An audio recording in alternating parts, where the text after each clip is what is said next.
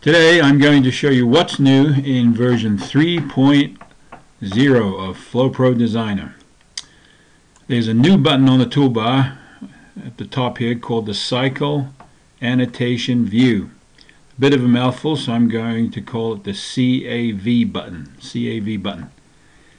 Instead of having to go to View, then Annotations, then check the boxes to turn the various annotations on and off, you now have the option of clicking on the CAV button right here on the toolbar and turning the annotations on and off very quickly. As I click through it, you can see how handy that is. We're turning them on and we're turning them off.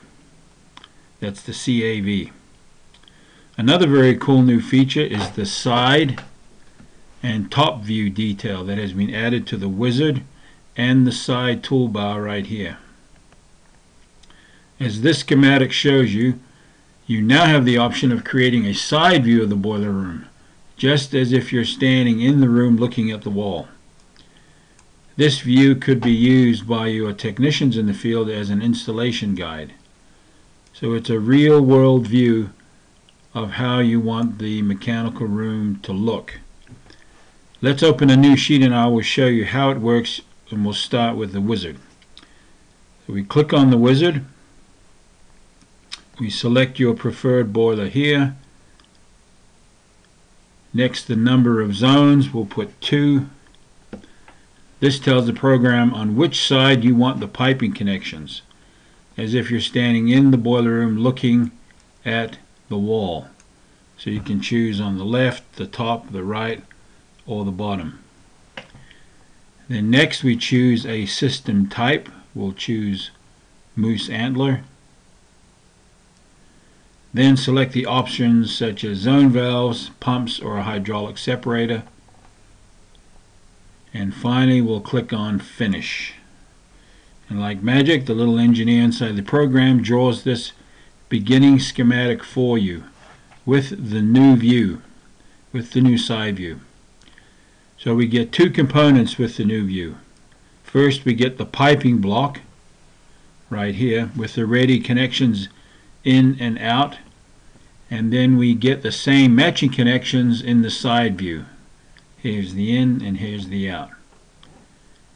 We now can connect the piping block to the 2 imposed loads, being sure to connect supply 1 to return 1.